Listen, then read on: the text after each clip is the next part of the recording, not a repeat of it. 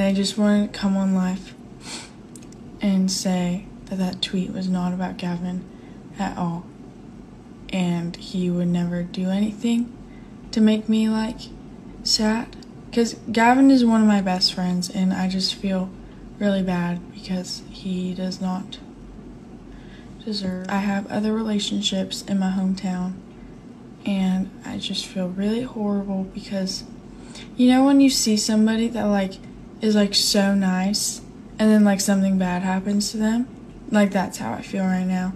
And I didn't mean to come on live and like make it like a sad live, guys. I'm sorry, I just feel really bad.